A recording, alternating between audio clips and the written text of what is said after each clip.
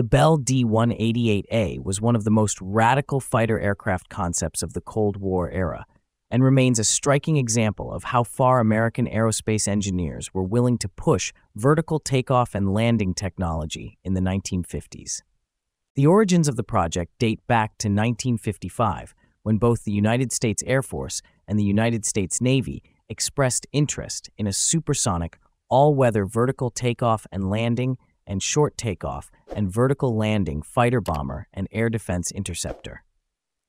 Bell Aircraft responded with an internal initiative known as Model 2000, which was intended to satisfy the divergent operational requirements of both services.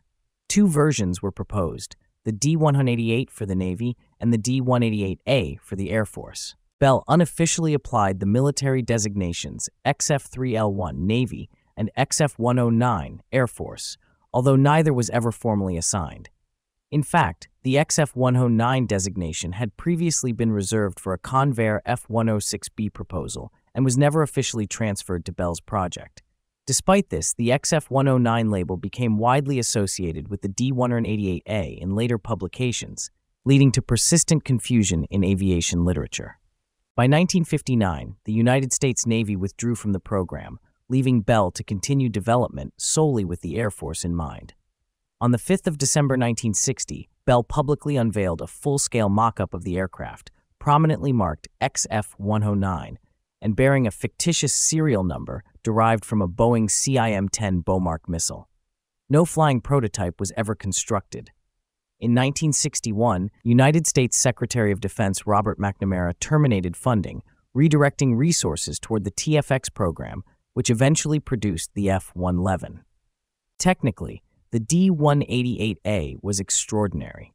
It was designed around a combined 8-engine power plant, all General Electric J85 GE5 turbojets. 4 engines were mounted in rotating wingtip pods capable of swiveling through 100 degrees, providing both vertical and horizontal thrust. 2 additional afterburning engines were housed in the rear fuselage, while 2 dedicated lift engines were mounted vertically behind the cockpit.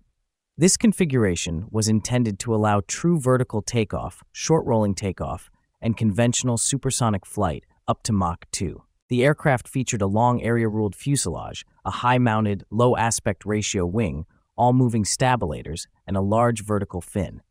Control during hover relied on a bleed air reaction control system, supplying compressed air to thrusters in the nose, tail, and wings. Bell engineers also investigated ground erosion, heat effects, and emergency engine shutdown logic, conducting more than 1,700 test runs. Although canceled, the D-188A was not a technological dead end. Research from the program influenced later vertical takeoff and landing developments in both the United States and Europe, including concepts that fed into projects such as the German VJ-101C. Today, the Bell D-188A stands as a symbol of an era defined by experimental ambition, when supersonic vertical takeoff and landing fighters were seriously considered as the future of air combat.